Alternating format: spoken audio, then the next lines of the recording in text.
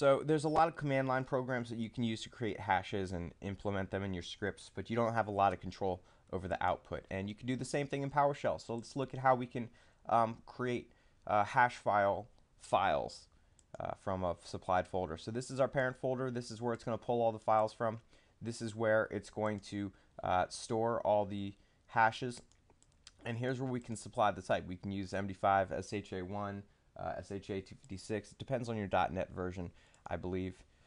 So you might want to check into that. Now we're grabbing all of the files in that parent folder, and we're using the file parameter and the recur. So we go down all the sublevels, and that we grab only file objects. So now that we have all the files that we want to create hashes from, we're going to empty out our hashes array so that we can add the values into that array. So we pass all of the files to for each, which iterates through every file. It generates a hash based off of the file name that we supply and the type that we supply. So then we come down here and it generates this hash.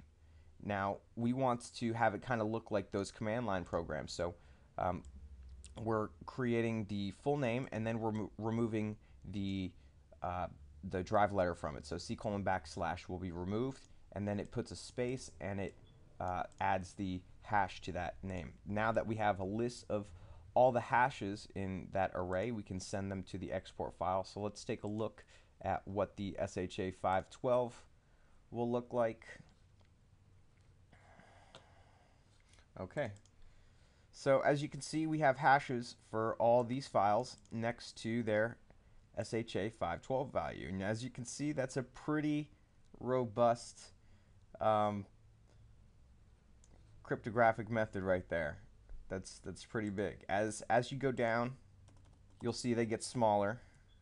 So SHA1 is a little bit smaller than SHA512, and as you go down, you increase your chances of collisions, even though it's not that big of a deal.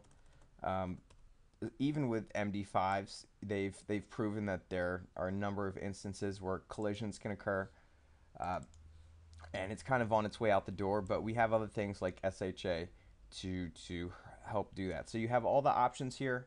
Creating hashes in PowerShell is nice because it gives you maximum control of the output, and then you can do other things with your scripts. But this is just a really simple way to generate hashes for files. And that's it. Thanks for watching.